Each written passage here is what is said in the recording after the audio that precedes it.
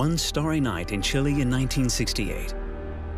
A young woman of 22 is about to discover her vocation. It was a night with no moon, where the Milky Way covers the whole sky, and almost, I was part of it. And, at that moment, I said, okay, this is something I really know nothing about, and it's really fascinating.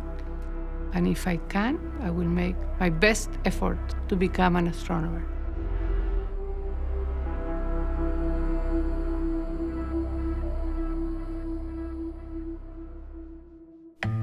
Santiago de Chile, birthplace in 1946 of Maria Teresa Ruiz. She was the eldest of 4 children. Her father was an accountant and her mother a housewife. A mathematics teacher at school gave her a taste for science. What followed was the revelation of a moonless night in 1968 and a stellar academic career. Aged 25, Maria Teresa was the first woman to earn a degree in astronomy at the University of Chile.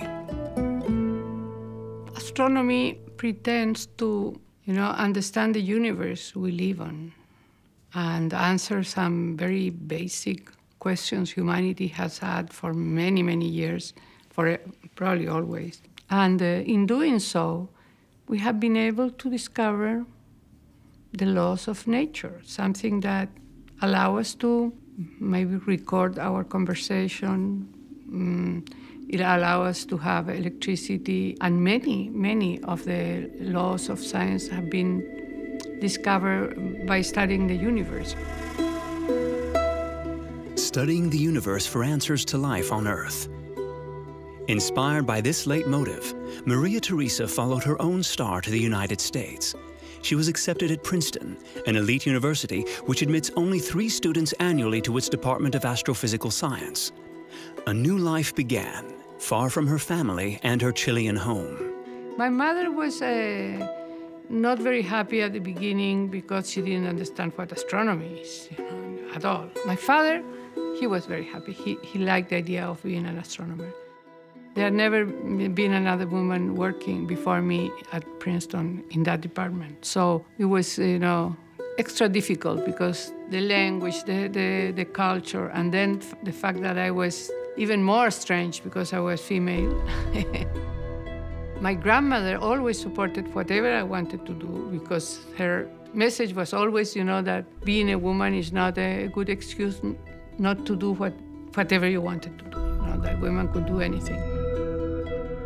A grandmother's words to the granddaughter who dreamed of interstellar travel hit home. At just 29, Maria Teresa became the first woman to obtain a doctorate in astrophysics from Princeton. But one event turned Maria Teresa's life upside down.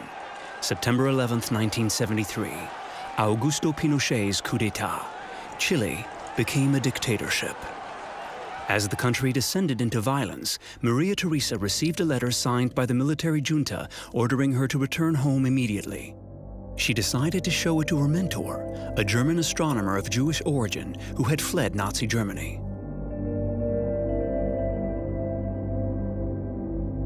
When he read the letter, he said, "Oh, this is the same kind of letter the Nazis were sending. You cannot go back to Chile."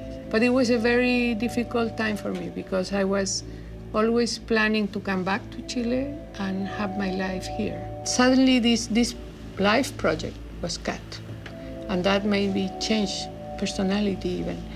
And I had to live day by day. Maria Teresa's husband, Fernando, also a Chilean scientist, remembers those dark days. Soldiers were burning books. So just the action of being serious about your work, of being recognized as a serious scientist by the international scientific community was already, in my view, a prise de position, as you say in French. Deprived of her homeland, Maria Teresa nursed her heartbreak abroad. In postdoctorate studies at the Trieste Observatory in Italy, then missions at the Institute of Astrophysics, both in Mexico and the United States. But she never forgot Chile. Maria Teresa and her husband decided to go home. I wanted to come back to Chile after being 8 years away because this is my country. And I feel that here is the place where I should be. And if things get bad, I should stay and fight for making them better. We came back in the 80s. The rectors of the university were put there by the militaries, and they didn't know anything about what a university is supposed to be, and of course, nothing about research. There was almost no money. It wasn't the same thing doing science in Chile in the early 80s as doing science in France or doing science in the United States. A different world, different challenges. You know, we didn't have a PhD program. I think it was a very difficult time to keep the fire alive. Despite a tattered academic system, Maria Teresa chose to pursue her career in a public university to revive science. Deep down, too, she knew that there was no better place on Earth from which to observe the sky. As an illustration, she decided to take us to the Atacama Desert in the north of the country, the most arid desert in the world. Incredibly dry air, altitude, and a total absence of light pollution. This is the purest sky on the planet. It frightens me, in a way, because it looks like I am in a different planet, more like Mars than Earth. Welcome to the Paranal Observatory, located at 2,630 meters of altitude. A setting worthy of an 80s Star Wars movie. A base camp that served as a backdrop in the James Bond film Quantum of Solace. Here, at nightfall, the world's most modern optical telescopes scour the firmament. From the control room, Maria Teresa and her colleague Juan Carlos observe the universe.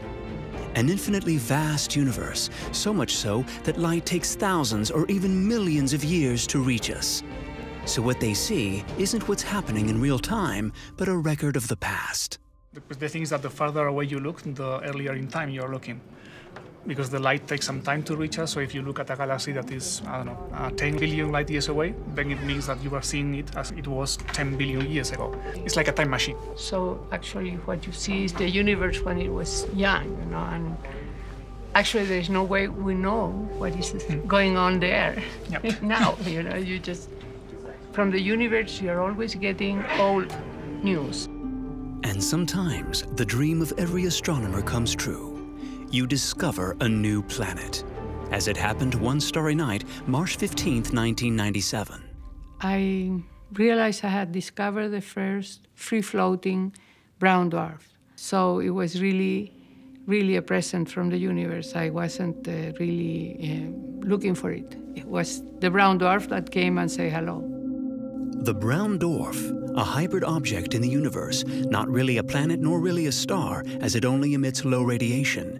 That's why astronomers took so long to find them. It was a major find for science. Study of the brown dwarf has led to a better understanding of the formation and the evolution of the universe. We know our own planet is going to eventually not be a very good home for us. The sun is going to become hotter and eventually die, become a degenerate star. It's 900 million from now, but the challenge is really huge.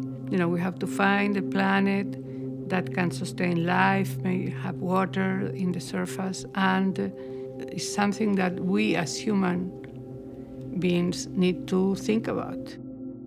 1997 was a year of discovery and also of consecration for Maria Teresa. At 51, she was the first woman to receive the National Award for Science, which rewards the country's best scientist. Her face was on every front page. 20 years later, Maria Teresa still isn't resting on her laurels. Carrying out her mission, she is president of the Chilean Academy of Sciences, and her fight is more important than ever. In Chile, the situation of science is bad. It's complicated. The percentage of the PGB that is dedicated to science is very small. It's 0.35 compared to about 2% on average on OECD. And also compared to our neighbors, we are doing really bad in this. And we have not been able to improve that. To make things happen, Maria Teresa stepped up the number of public conferences. Es nuestra responsabilidad el ver hacia dónde vamos, ¿no? Porque el universo no va a frenar aquí. She doesn't hesitate to knock on the doors of politicians, Today, she has a meeting with Senator Guido Girardi of the Party for Democracy. Together, they have set up a permanent senatorial commission, the Commission for the Future. They are pushing to triple the budget allocated to science and to create a ministry. No hay futuro sin ciencia y sin pensamiento nuevo. El siglo XX fue el siglo del petróleo. El siglo XXI lo va a gobernar la ciencia y los datos. Y si nosotros no entendemos la misión de la ciencia y de los datos, y no gobernamos la ciencia y los datos, nos van a gobernar ellos a nosotros.